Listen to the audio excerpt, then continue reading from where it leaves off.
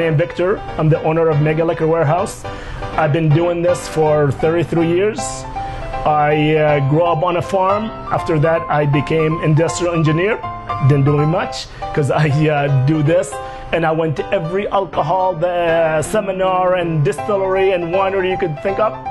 And this is what you end up with. Somebody know a little bit about, too much about alcohol. Tequila is as confused as any product we sell. Everybody come in and say, hey, give me tequila gold. Well, about 20 years ago, one product was dominating the entire industry.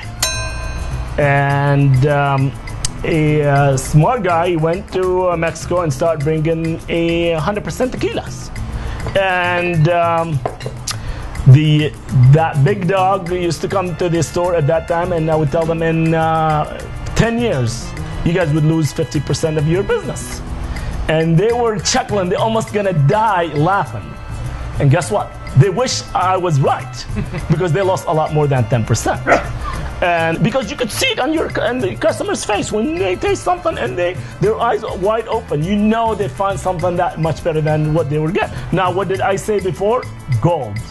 Anything with gold is made the same way. Where do we have our weapon of choice, that brown sugar? But it's made from brown sugar.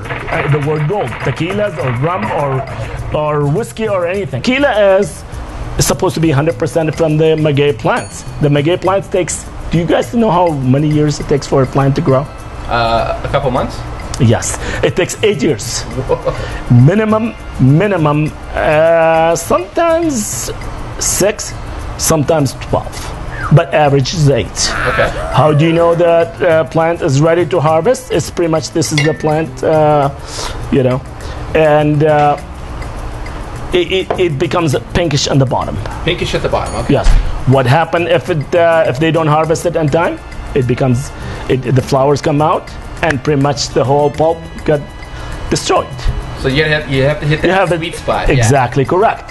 And so, what does the agave plants look like? They look like a pineapple, but 150-pound pineapple. And so they usually cut it in 3 pieces or 2 pieces, depends on the size of it. They take it to an oven. They put heat on it for like 24 hours, or depends on what they need, depends on the size of the plants. And they take it to a machine that mull it. Okay. They take they screen it, the liquid goes into a huge vat. Pretty much all alcohol exactly the same. Right. Once you see one distiller, you see all of them. They're basically the same concept. So what they do, until the yeast take its magic, and in Mexico they use local yeast only, they don't add any yeast. When it becomes, they just put it in furnace and they boil it and they separate the vapor from the water. Basically, that's their job. And even the leftover, what do? They give it to the cow to eat. So they don't throw anything away.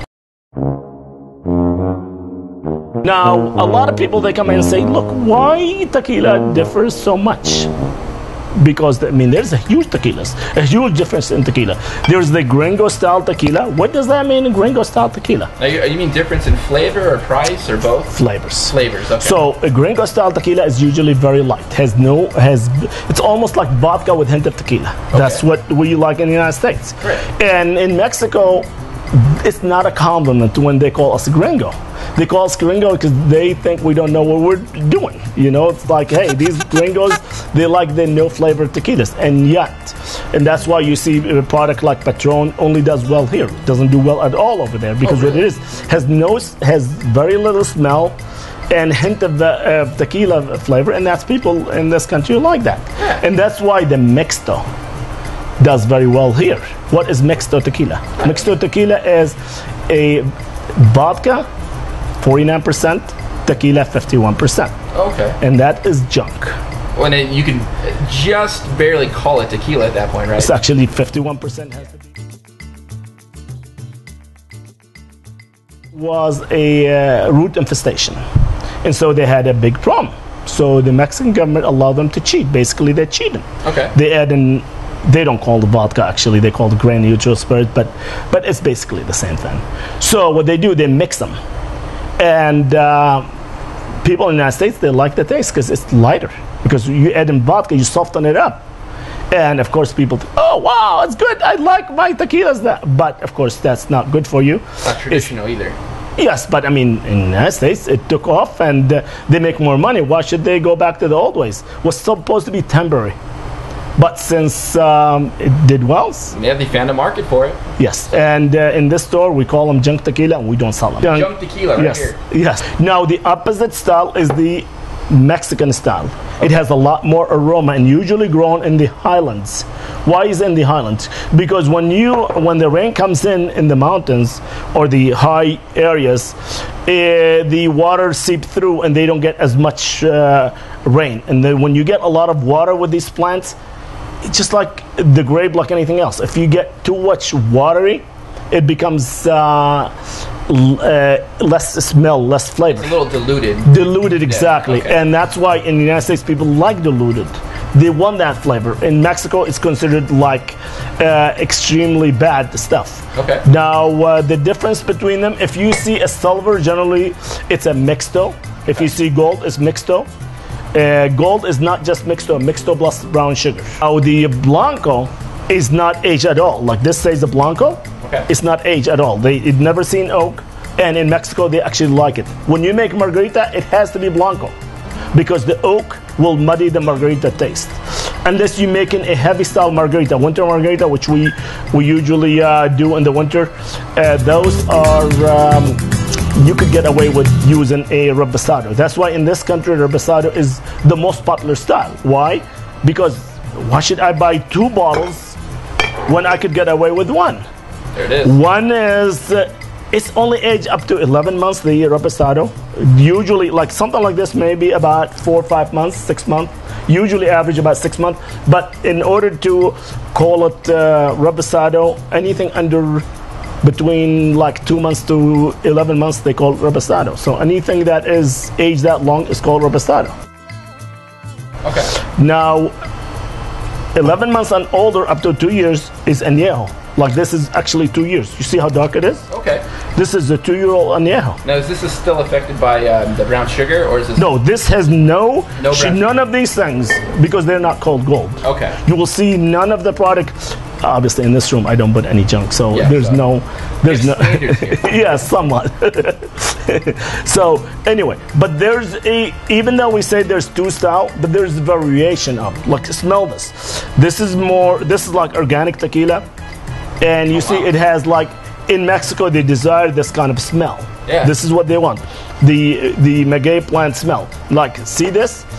This is what a gringo tequila is. It has hardly any smell. Yeah, I can barely smell anything. Because what it is, people in this country, this is what we want, where we want, in Mexico, they want this one.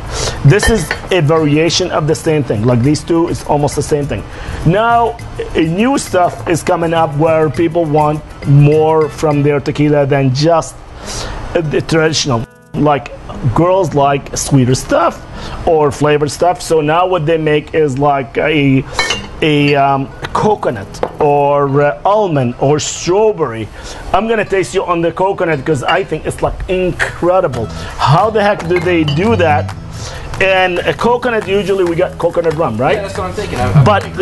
But tequila tastes actually better than rum. You'll see. You know, it's like. I'm kind of skeptical. Yeah, well, we'll find out. To the test. Yes, you're gonna get a shot anyway, so you don't have to work it. The tequila and the coconut complement each other so well. Oh wow, that smells great. Yes, it actually tastes pretty amazing. It's actually some car fresheners. They taste like they smell like this. Yeah, this is something that I think could get a lot of people in trouble.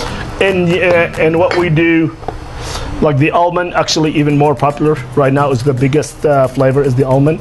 A sweet and sour almond is amazing. Like people love that. They mix the sweet and sour and almond, and it's like heavenly drink.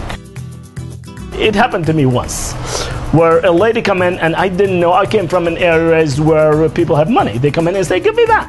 But in this area, because it's low income on the most part, I came to a lady, she's about 8 years old, and I asked her, can I suggest this bottle of vodka is $2 more, but it's so much better.